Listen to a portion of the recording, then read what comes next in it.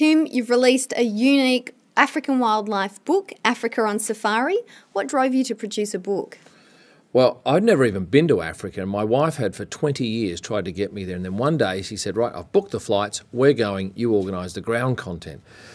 I thought, okay, well, I better get excited about it. And I realised that it was great for photography, so I bought a couple of books, got really excited. We went to Kenya, had the time of our life, and I thought I took some great photos. And I was only ever going there for a photographic bit of fun.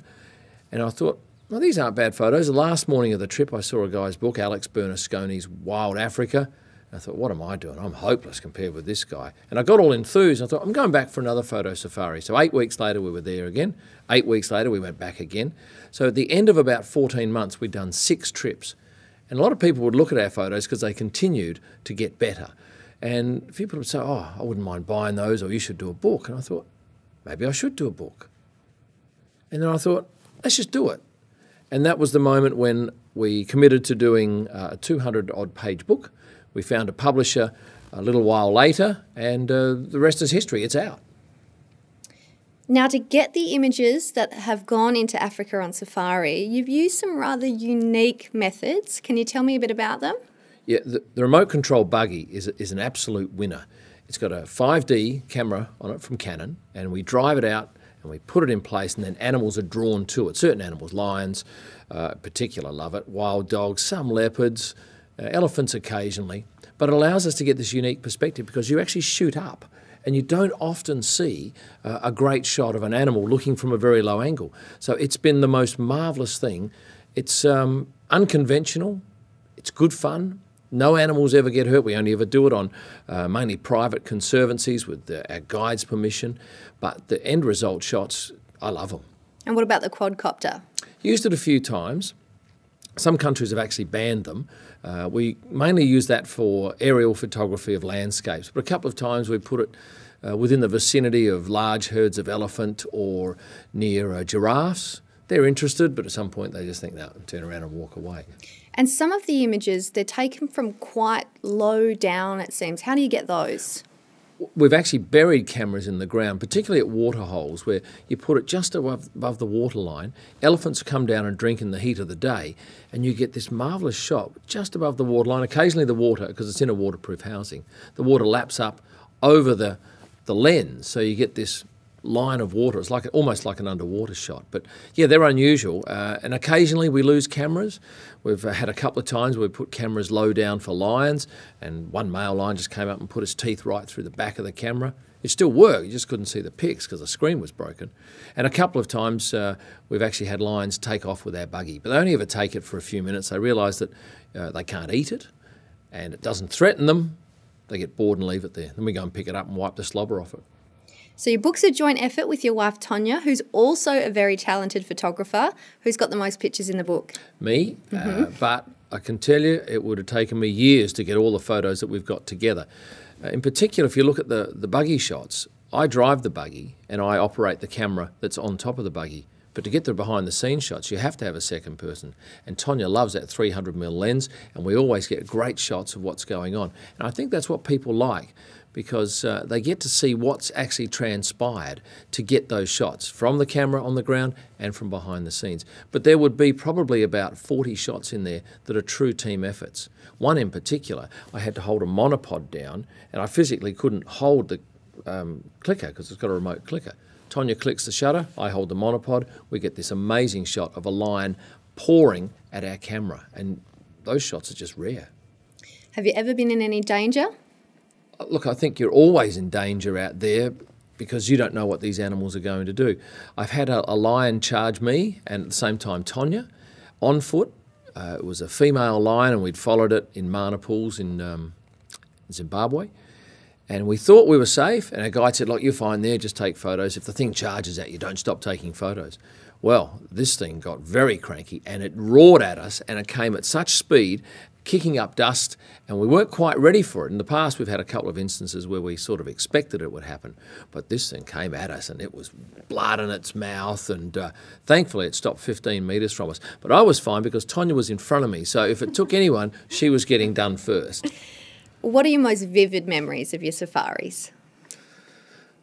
I do remember watching Tonya lie down in front of an elephant in Zimbabwe on our last trip.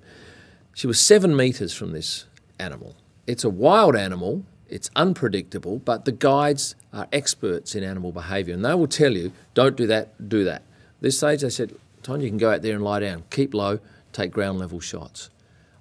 Kym, you can go with her. I don't want to go with her. No, you can go out there. Happy to let her go out there and do it. So I stood behind a fairly healthy tree trunk, and I just couldn't believe that she was lying in front of this animal and was unperturbed by it, as was the animal unperturbed by Tonya. Now, there are thousands of wildlife photographers, and almost all of them would kill to have their work in National Geographic. How did you manage to get their attention? I'd like to say I did a bit of work on that, but our publisher in the UK took a mock-up of the book in October 2014 to the Frankfurt Book Fair, and she presented that to all the buyers from around the world. And she came back and she said, we've had some good bites from Germany and Japan. And I didn't know what that meant. And 2 months later, she said, look, no go on the Japan, but National Geographic have picked the book up for a German language version. And I could not believe it. I had to ask her, the real National Geographic, or is this some offshoot? No, it's the real National Geographic. And so when we got the book, which I happen to have just here, and you see down here the National Geographic logo, the German language version, it was an amazing thing to see this come to fruition. So yeah, I'm pretty proud of that. We both are. Now, I've heard that life on safari isn't as glamorous as it sounds. Can you tell me about your typical day on safari? Typical day, up at 5 o'clock, get all the camera gear ready, in the car at 6, travel 200 kilometres sometimes in dusty, bumpy roads, some of the worst roads in the world. Come back at about midday after you've had probably a 15-minute breakfast out there. Hopefully you've taken an award-winning shot. We'll have a quick shower at lunchtime, lunch, couple of hours of photo editing, maybe a snooze, 3 o'clock back in the car for another 4 hours, back at about 7 o'clock, download the photos, grade them all, have a quick dinner, have a shower, go to bed, times by 20 or 30 days in a row. It sounds great when you look at a lot of what the tourists do, which is sundowners and very casual sort of things and very social, but we're not out there to do the tourist thing. We're out there to get the photos, and quite frankly, you just have to be out there for 10 to 12 hours a day. It sounds quite grueling. What keeps you going? You never know what's going to happen. I can't think that the photo over my shoulder here, am I going to get that photo today? I didn't think I was going to get that photo that day. Impala running across a runway as a light aircraft's taking off. Who could even think of that? Lions killing different animals, animal on animal. You just never know what you're going to get, and that's what brings everybody back. What are your favourite camps? I like Kiba Point in Tanzania in the Selous area. You get the whole four tents to yourself. So if you've got a big group or a small group, you've got 4 tents. It's on the river, and it has the most marvellous wild dog action. They're very hard to find, and not many in the world. Great spot. Mara Explorer in Kenya in the Masai Mara is a down-to-earth camp, but you drive out of that gate and you've got action everywhere, left, right. It's just so easy, and it's beautiful open plains, so for photography it's sensational. And if you're after real glamour, you'd go to Tanzania to the Ngorongoro crater. The Crater Lodge is unlike anything you've ever seen. It's very oldie world, hellishly expensive and very comfortable. Where are you off to next? Chad in Central Africa. It's dangerous. There's the Boko Haram on the borders, but we're going to land straight into the main airport and fly straight out to Zakuma National Park. And there you see elephant herds between 400 and 500, and they're tightly bunched. They do that as a protection mechanism because they've been hunted savagely for decades. And there are very few places that you can get to see that many elephants in the one spot. So we'll be doing a lot of light plane charter work, overflying them, and dawn and dusk flights. So I'm quite excited about that. Now, it's probably like picking your favourite child, but what's your favourite animal to photograph? Leopard. Mm-hmm. It's such a sexy animal. It's so cool and graceful in the way it moves. Its colours are nice, and they're hard to find. I remember we had a trip in Botswana. We were at Zarafa camp, and we had 5 hours on our own with the leopard. We followed it, we watched it hunt, it missed every time. It went up in a tree, it slept, it came down. And to me, it is just a it reminds me of Brian Ferry. Brian Ferry, very cool guy. This is the Brian Ferry of the animal world. Now, I've heard that you may have come close to leaving part of your foot over in Africa at one stage. Can you tell me a bit more about that? We went to Rwanda to photograph gorillas, and there's quite a healthy hike to find these things. It can take up to 4 hours to get there, an hour with them and 4 hours back. And I'd gone away from Perth with this sore on my foot. And as we were away, it started to get worse, and it was nearly turning septicemic on me. But I still ploughed on. I was wearing these rubber galoshes, and this thing was nasty. It looked terrible, and it hurt like all hell. But I thought, I've gone that far, I may as well do the 2 walks. But straight away after I'd done the second walk, we're straight back to Kigali Hospital, and for $7 they fixed it. Now, was there any point during your travels when you thought, I'm pushing it now, I don't know if I'm going to get out of this situation? Yeah, I was in Mana Pools on foot with an elephant, and somehow I'd got split between, there was an elephant between me and our guide. And I was on my own in this V of a tree, and I thought, oh, that's all right, because that thing's going towards the guide. But then the elephant stopped and turned around and started walking back towards me. And I'm gesturing to my guide, what should I do? I'll be the first to admit I'm not terribly au fait with what these animals do on a one-on-one situation. So he gestured to me. I had to get low, and I had to very gently and smoothly walk across to another tree. And I could see it looking at me, and I just kept low, and I thought, well, I just got to hope, because really if it comes after me, I've got no mechanism for defence. Now, your work is obviously quite unique in terms of the strategies that you use to get your photographs and how close you're getting to the animals. Has this ever ruffled any feathers in photography circles? Not that I know of, but then perhaps they're not likely to bring it up with me. But certainly there'd be people who think it's not right, you shouldn't use the buggy or you shouldn't bury cameras, but I just get back to the fact that you have to get your guide's permission, you have to get the conservancy owner's permission. No animal ever gets frightened by the thing. Most of the time you put the camera on the ground with the buggy and you let the animal come to it. That's how it works. If you try and chase an animal, it'll just go away. It won't stand for it.